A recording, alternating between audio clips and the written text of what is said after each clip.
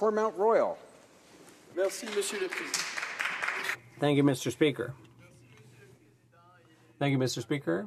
I'll be sharing my time with my honourable colleague from Saint-Léonard, Saint-Michel. Who is definitely the best dressed member in this chamber.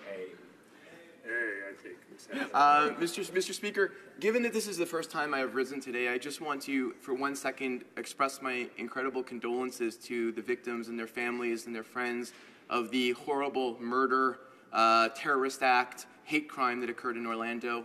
I think we were all very, very touched by what happened and very disconcerted. And it's almost hard for many of us today to concentrate on this motion when you think of the crimes that ISIS is perpetuating, and now we're talking about marijuana. So let me be blunt, Mr. Speaker. I was not one of the cool kids in high school. I never tried marijuana. And to be honest, Mr. Speaker, I'm glad that I didn't. It's not my style to smoke, to drink, or to use drugs. But I also understand that it's not my right to impose my own views and my own values on all Canadians. And I respect and accept the fact that our party has proposed making marijuana use legal. And as part of that, we also said that we were going to regulate and we were going to restrict. While I appreciate the motion put forward by my honourable friend and colleague from Victoria, and I highly value his intellect, and I love working with him, I disagree with the perspective that we're going to simply decriminalize without looking at the other two very important facts, regulating and restricting. This motion makes no distinction between 14-year-olds and 40-year-olds. It doesn't say that decriminalization is going to occur only for adults. It's saying decriminalization is going to occur for everyone. And one of the things that is incredibly important to me, Mr. Speaker, is keeping marijuana out of the hands of children. Marijuana use is not without its effects. As we all know, it can make you slightly loopy for a certain period of time. But there are also ties to breathing disorders, mental health issues, and particularly for young people whose brains are still developing, marijuana is a dangerous substance. It is not something we want to be widely distributed to our children. But if we are going to decriminalize without dealing with how marijuana is distributed, without dealing with how we're going to keep it out of the hands of kids, we're going to enter into problems that are not anticipated by this motion.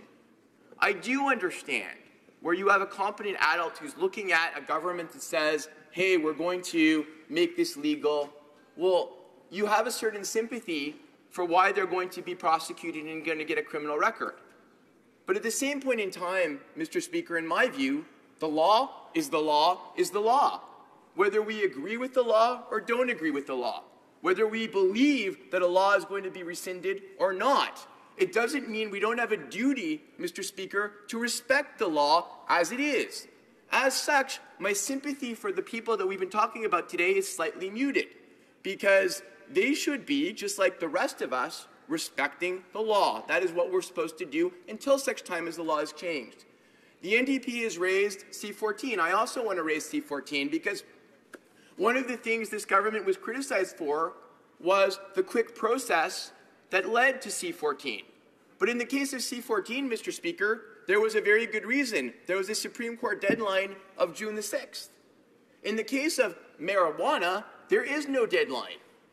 The case studies and the commentary that we've had from the states in the United States that have legalized marijuana use, in particular Colorado, amongst others, has been that you should be taking the correct time frame to put in place the right measures to go along with legalization.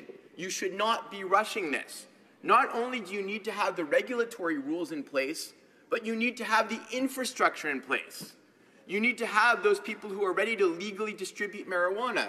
You need to have the police forces and judiciary prepared for the way we're going to treat this. You need to have the educational resources available for how we're going to go into the schools and explain to our young people why they should not be using marijuana and try to disincentivize them from doing so.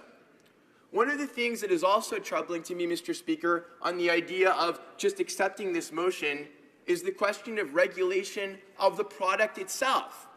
We've heard from many Canadians, including l'honorable député d'Outre, including the honorable member for Outremont in 2012. the fact that there was marijuana in this country that was very hard marijuana, that was dangerous for health. If we're going to legalize marijuana or even decriminalize it, we need to have standards in place to talk about how it's grown, how to prevent contaminants from getting into marijuana, making sure that the marijuana used is safe to consume to the extent possible. We need to talk about packaging. We need to talk about distribution. How do we get this out of the hands of organized crime?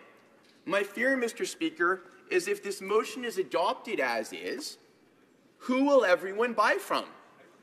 The producers of medical marijuana are not authorized to sell it to those without a prescription. There's nothing in the motion to talk about how the distribution channels would work. As such, my concern is those people who are currently illegally distributing marijuana across Canada, basically organized crime, are going to have freer license to go into our schools and to talk to our young people about how it's not criminal to possess these small amounts. Why don't you buy from me? And once that happens, Mr. Speaker, what other drugs are these people selling in this organized crime? How will this stop then someone who starts with marijuana moving toward harder drugs that are also sold by the same distributor, if we're going to call the mafia that, as are distributing marijuana? So for me, Mr. Speaker, this is of enormous concern, because right now in Canada, we had the highest rate of 29 countries of minors that are using marijuana. So whatever we do, Mr. Speaker, in terms of the legalization process, an important part has to be how we're going to keep it out of the hands of our young people. And as a mayor, Mr. Speaker, and I've heard again the argument, and I respect that argument, about making police forces more, taking them away from the marijuana, definitely, and I agree with this. Going after possessors of small amounts of marijuana who are adults, it takes police away from more important things they could be doing. This I completely agree with. But what I don't agree with is decriminalization then has that same effect. Because decriminalization still means these people should be ticketed. It still means you're going to have prosecutions. It still means the officers are going to be going to court. So for me, Mr. Speaker, the answer is not decriminalization, it's legalization, but legalization with strict enforcement mechanisms and with proper surveillance and supervision. And I am very happy, Mr. Speaker, that we have an expert in this government in the area of marijuana use, in the Honourable Parliamentary Secretary to the Minister of Justice, who is going to be leading us in this effort with his incredible former experience as a police chief of who's going to be leading us in this effort with his incredible experience as the former police chief of Toronto. And let me underline, Mr. Speaker, when I talked about his experience, I was not talking about him as a consumer, but rather as a Canadian expert in this field who will help us on the path to legalization, but restriction and regulation along with it. And he's going to be working along with a team of experts in many different fields.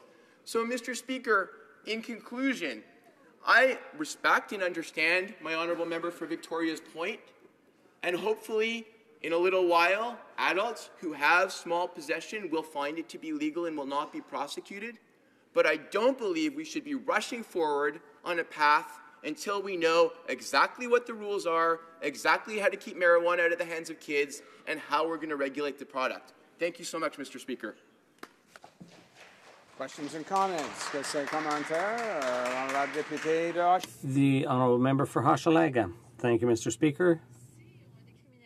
If we were to decriminalize straight away, there would still be arrests, but far fewer pointless arrests, far fewer costly prosecutions. Why not use a good part of that $4 million a year to fight organized crime instead, and to fight drug addiction?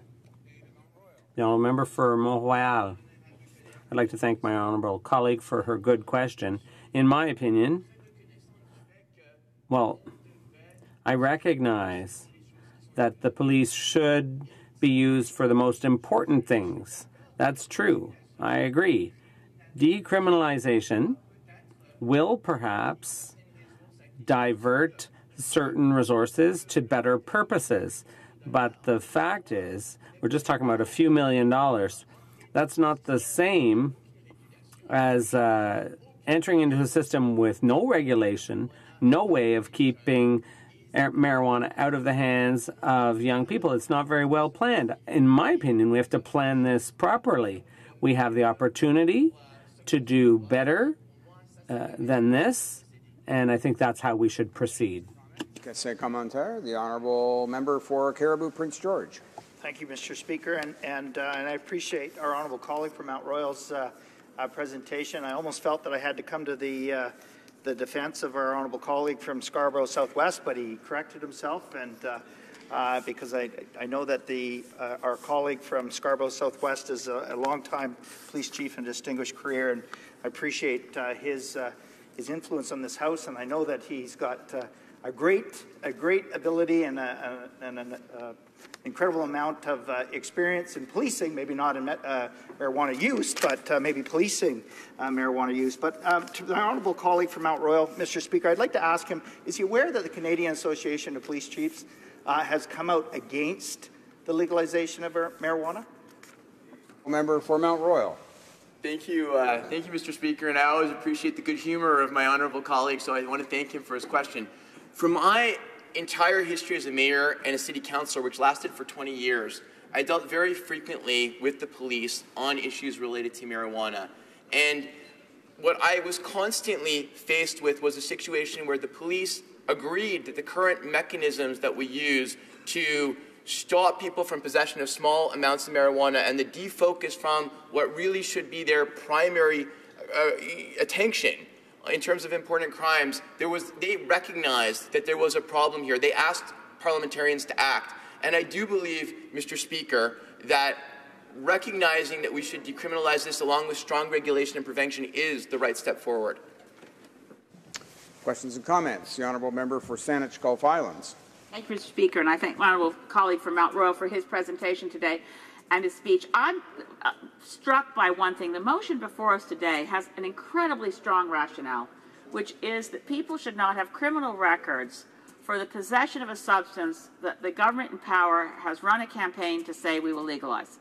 The Green Party wants to legalize. We understand that the prohibition on cannabis serves one major beneficiary and purpose, and that's organized crime. I would like to ask the honourable member, and I didn't get a chance to put it to the Minister of Justice earlier, although I was trying to get a question in, but wouldn't it make sense for the Liberal government to commit early that the criminal records of people who were carrying a criminal record for possession, not for participating in organized crime, but for simple possession of cannabis, whenever that crime occurred, would have their records expunged once there's a legal framework in place for legalization of cannabis? Honourable member for Mount Royal. Thank you very much, Mr. Speaker, and I want to thank my colleague from Saint-Léonard Gulf Islands for that very, very intelligent question. Two things. One, I repeat what I said during my speech. I do believe that when something is illegal, regardless of a government's intention to make it legal, and we all see what's happening in the Senate with medically assisted dying, who knows, despite the House of Commons' willingness to make something legal, how the Senate is now going to react. I don't want to prematurely state that something is going to change and people should act in accordance with the law during the period that the law is in force. That being said, I certainly understand what the honourable member said, and I would certainly be willing to further discuss that point with her if and when marijuana use does become legal for adults. Resuming debate.